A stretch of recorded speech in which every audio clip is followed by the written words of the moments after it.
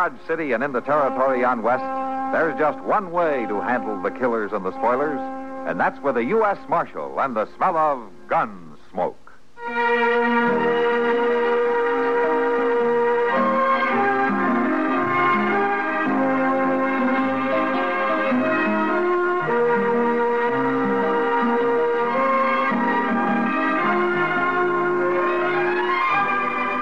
Gunsmoke, starring William Conrad. The story of the violence that moved west with young America.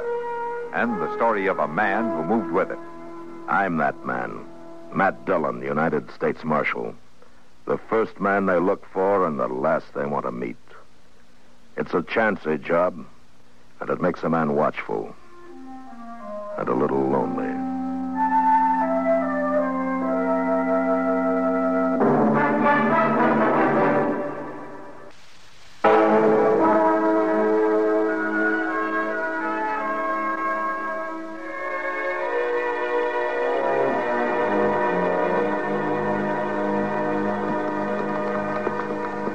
Mr. Dillon? Yeah, Chester.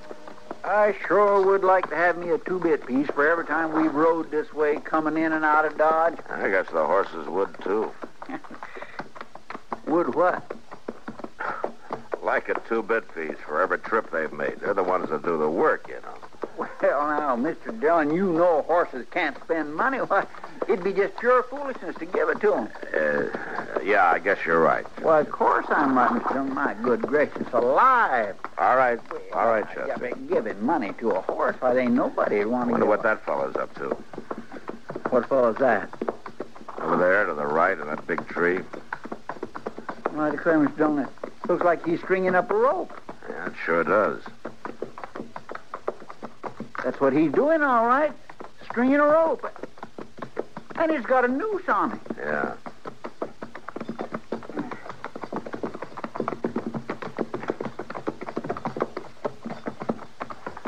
You got a plan for that rope, mister? Well, yes, sir, I do. I gotta see that it's measured proper. Why don't you come on down? Well, now that ain't very polite, mister. Now, you look at here. He's the U.S. Marshal. You better climb down from that tree right now. All right, I'll do that. I've always been a law-abiding man myself. What's your name? Cloyd. Just Cloyd? Just Cloyd. Nobody ever called me nothing else. All right, Cloyd, suppose you tell me what you're doing with this rope. What? I'm testing and measuring and seeing that it's right and proper. What for? Well, for the hanging, Marshal. Oh, you arranging for a hanging? Yes, sir, I am. That doesn't sound very law-abiding to me. I promised her, Marshal, with her lying in her coffin. I promised her I'd follow him and hear him speak, and then I'd hang him. Mr. Dillon, he must be crazy. Well, now, some folks say I am. But folks don't know about a man. Who are you waiting here for? Oh, I ain't waiting here, Marshal. He'll be coming along to Dodge, and I'll see him in plenty of time. And then you'll hang him. Is that it? Well, not till he speaks the killing, Marshal. I've been following him all over, waiting to hear him speak the killing. A man should say he's guilty before he hangs. Well, I never in all Never this mind, wide Chester. world- Cloyd, Yes, Marshal? nobody hangs a man but the law. I don't want to cause no trouble. You cause any trouble, and I'll put you and your rope in jail. You remember that, huh? I ain't one to forget things, Marshal. That's good. I'm not either. All right, come on, Chester. Marshal, Yeah. I'm right pleased to make your acquaintance. Yeah. Come on, Chester. Let's get out of here.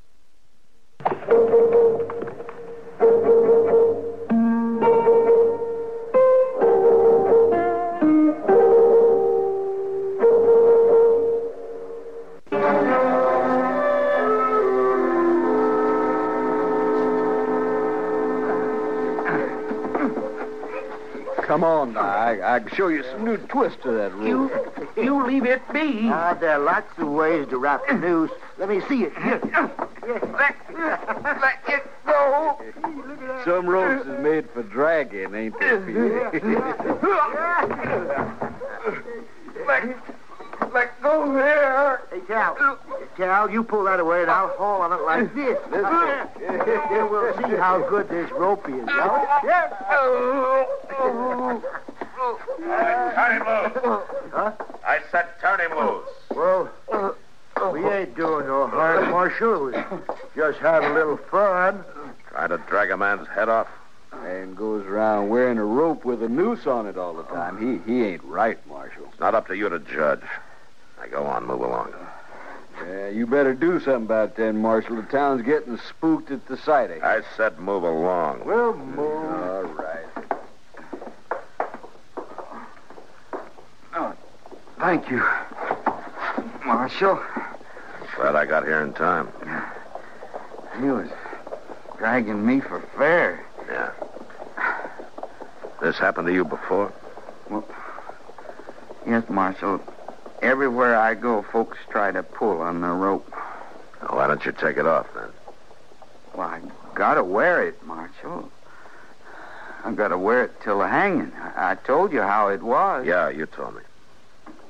You'd be safer without that rope. Now, I ain't gonna harm nobody, Marshal. Not till the time. You listen to me, Chloe. There isn't going to be a time for you to use that rope. I made it myself, Marshal, and I looped it just right. It ain't gonna be used but once. You better be sure it isn't used on you.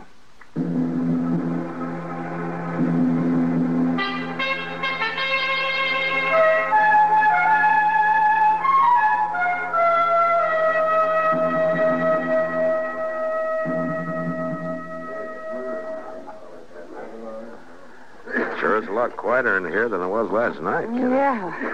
When those cattle drives hit, I sometimes wonder if it's worth it. You make a lot of money off those cowboys. Well, I have to spend most of it putting the place back together again after they go. Well, now, they didn't do so bad last night, Kitty. Seems to me it looks pretty good around here. Sure it does. After we carted out the broken chairs and took down the mirror they smashed, we're still missing the window. Yeah? In this weather, they did you a favor to knock it out. You may be right at that. Ah, there he comes, Matt. Who? Oh, Cloyd. Yep, and his daily Good round. afternoon, Miss Kitty. Marshal? Hello, Cloyd. Cloyd? You and Cloyd have much to say to each other, Kitty? No, Matt. Can't say we do. Sam? He comes in every day just like that and goes up to the bar, but he always speaks very politely. Yeah. Yeah, he's polite, all right. Well, I wish his good manners would make him take that rope off before he comes in here. It gives me the creeps, Matt. And it'll be good for business. I don't care if it is or not. Isn't there some way you can keep him from wearing it? Kitty. I know. There's nothing in the law that says a man can't wear a rope. Well, I hope whoever he's waiting for comes along so we can stop coming in here and looking around every day. The one drink he buys isn't worth it. See? There he goes on out. Gonna look someplace else. Bye, Miss Kitty. Marshal? Bye, Clyde. So long, Cloyd. Matt, do you think he really is waiting for somebody? He's such a strange little man. Yeah, Kitty. But, I don't think he's strange enough. What do you mean? I mean, I think that he is waiting for somebody.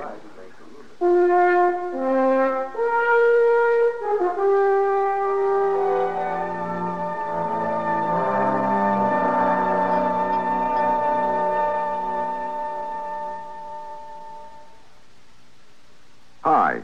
Maybe you'll recall this tuneful reminder of times past.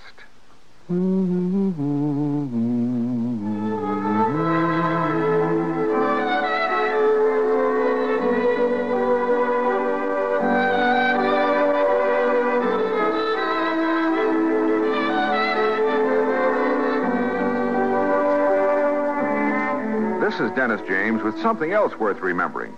It's this. You're so right to stay regular with Kellogg's All Bran. See, it's the normal, natural way to youthful regularity. The whole brand content of Kellogg's All Bran supplies your system with all the bulk-forming food that you need every day. There's only one All Bran. It's Kellogg's All Bran. So relieve irregularity from lack of bulk, as millions do, with a bowl full of Kellogg's All Bran each morning. ALL-BRAN. It's Kellogg's All Bran.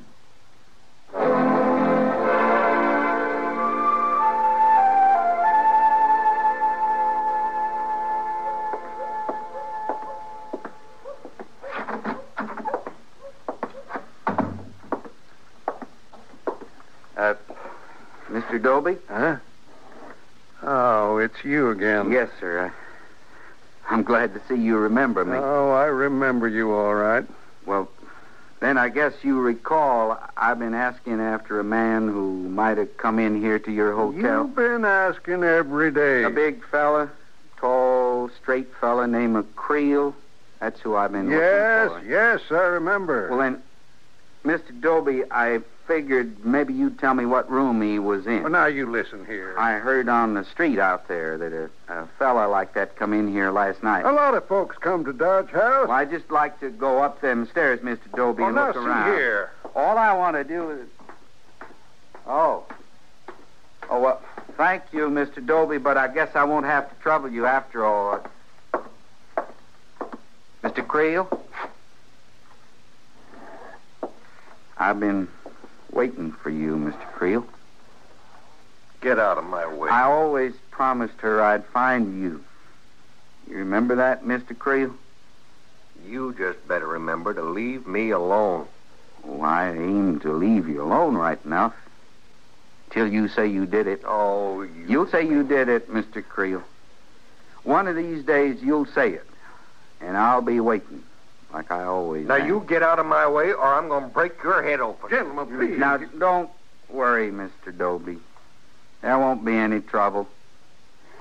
I'll get out of the way. You just better.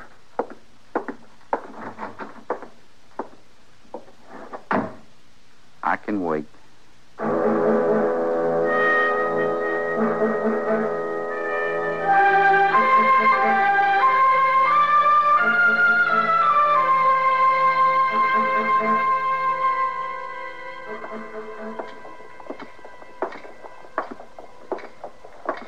Matt! Huh? Oh, Matt. Ah, hello, Doc. Good morning, Matt. Morning. You had breakfast? Oh, hours ago, yes. Out at the toddy place. Toddy place. Somebody sick? No, not sick, exactly. Martha had twins. Boys. Well, that makes a whole parcel of toddy boys, doesn't it? Yeah, makes 7. Funny. Some men just don't seem to deserve having a girl. Yeah. Doc, Yeah? I got something I'd like to ask you about. Good. Fire away. Have you seen much of the Cloyd fellow that's been wandering around town? Oh, yeah, sure. I've seen. Everybody has. He's in and out of every place in town every day. Not anymore. Well, what do you mean? Well, he's found what he's looking for. A man named Creel came into town night before last. Now Cloyd only goes in and out of the places Creel goes. Oh, sticks right with him, does he? Yeah, like a leech. Well, what do you want to ask me? If a man like Cloyd will really make a move, or if he'll just talk about it. What do you mean? Make a move against Creel? Yeah.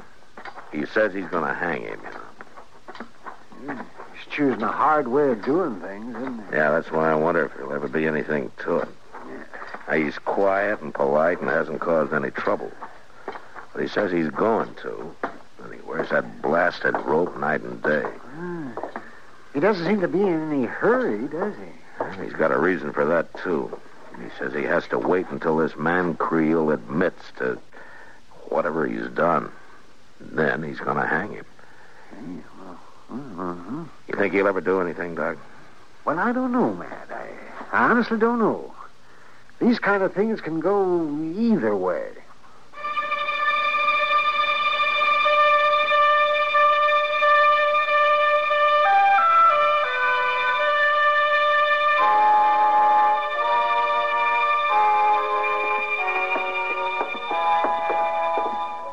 I'm still here, Mr. Creel. Following right behind you. I aim to make it real easy to talk to me when you're ready.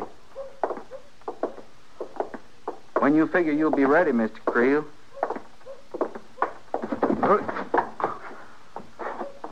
Sorry, Mr. Creel, but when you stopped so sudden like, I didn't mean to run into you like that. Afternoon, Marshal. Chester. Hello, Clyde. Ain't always easy to keep my distance when I don't know where you're going, Mr. Creel. But I'm right here. Right here behind you. Mr. Dillon? Yeah, Chester, I know. Well, ain't that a mighty unnatural sight now, them two walking all over town, one behind the other, and only one of them doing any talking? He talks enough for the two of them. Yeah, sure he does. But if I was that fella Creel, I'd have to say something. And that's what Cloyd wants him to do, say something. Mr. Dillon, do you really believe that Cloyd fella has anything on him like he says he does? I don't know, Chester. But I got a feeling we're going to find out.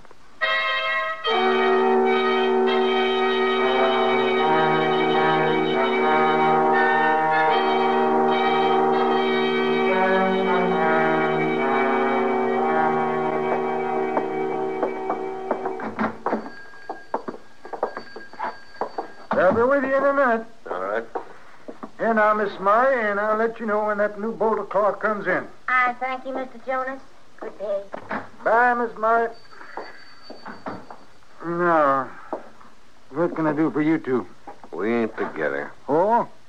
All right, then, what can I sell you? I can see how you'd think we was together, being so close you and all. shut up. Well, sure, I was just explaining to the man. up. Did you come in here to buy anything or not? Not me, mister. I want some cartridges. I just go where he goes. Well, for what gun?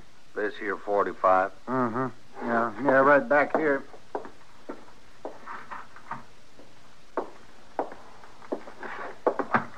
There you are. Thanks. I guess your friend don't need any cartridges.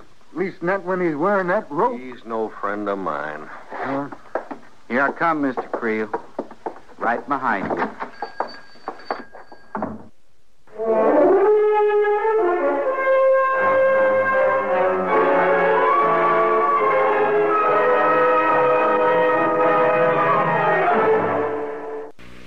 Thirsty people everywhere prefer ice-cold Pepsi-Cola. And because it's light, it refreshes without filling. Charlie, be sociable. I am, Kay. Pepsi is a favorite of thirsty people from Maine to Hawaii, from Alaska to Florida. Charlie, It's perfect for parties or picnics, so serve Pepsi to your guests. that's helpful, but This is the sociable part. Keep plenty of Pepsi ice-cold and ready. Remember, it goes fast because everybody likes Pepsi. singing still sounds more inviting. May I? Be sociable, look smart, keep up to date with Pepsi. Drink light, refreshing Pepsi. Stay young and fair and debonair. Be sociable, have a Pepsi. But singing doesn't say, pick up an extra carton of Pepsi today. Better yet, get a case. You do that.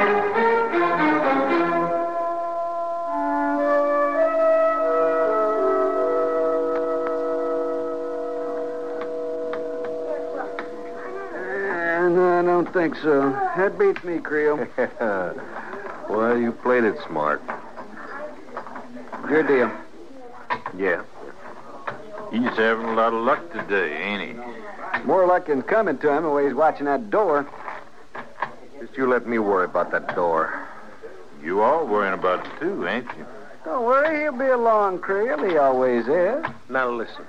You want to play poker or you don't? Why, sure. We was just thinking maybe you was missing your friend. Well, I ain't missing him. And if you ain't going to shut up about it, we call the game off right now. All right, we'll shut up, Creel. Go ahead and deal. It's just that I was wondering... Wondering what?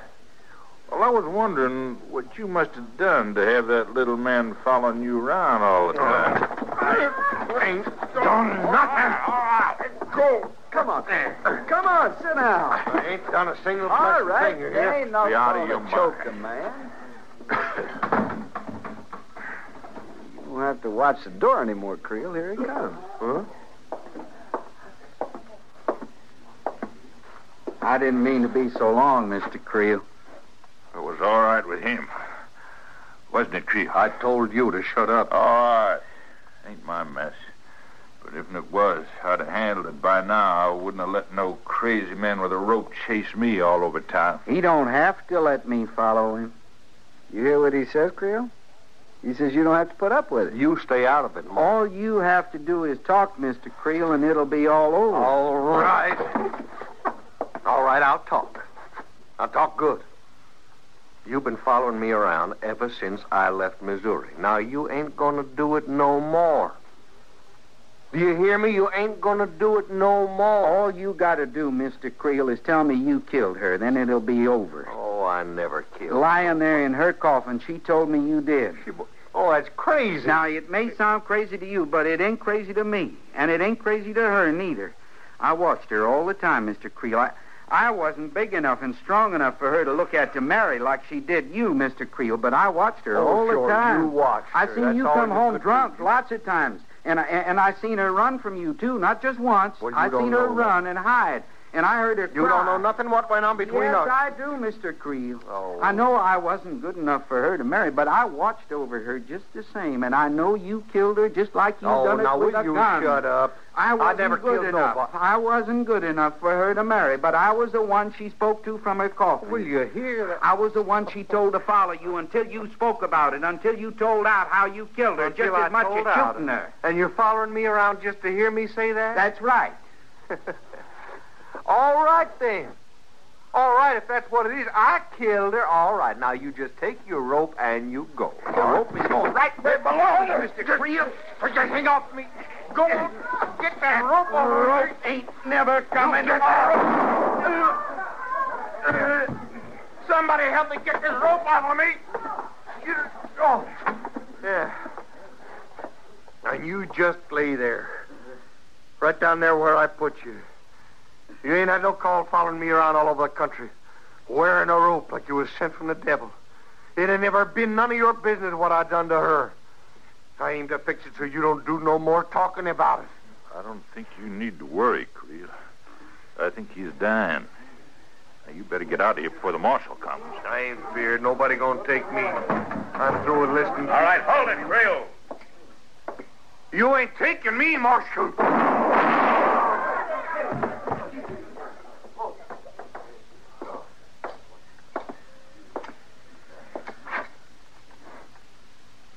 He's dead, Marshal. Yeah. Somebody got Chester with him. Yeah, sure, Marshal. I'll get him.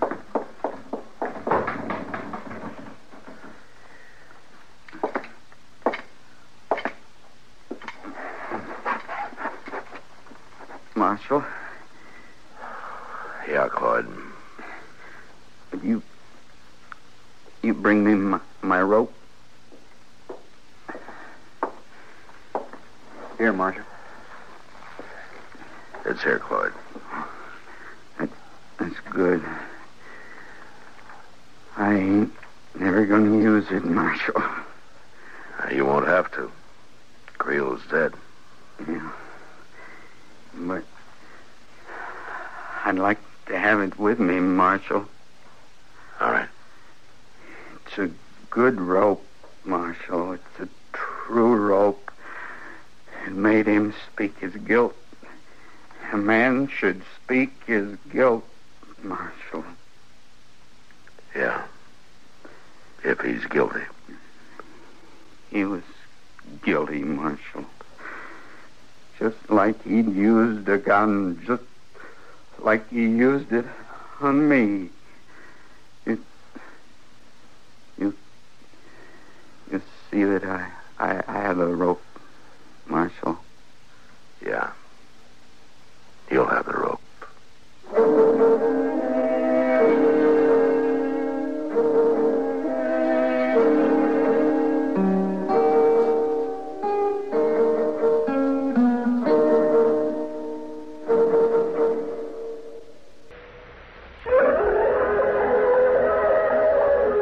Gunsmoke. Produced and directed in Hollywood by Norman McDonald, stars William Conrad as Matt Dillon, U.S. Marshal.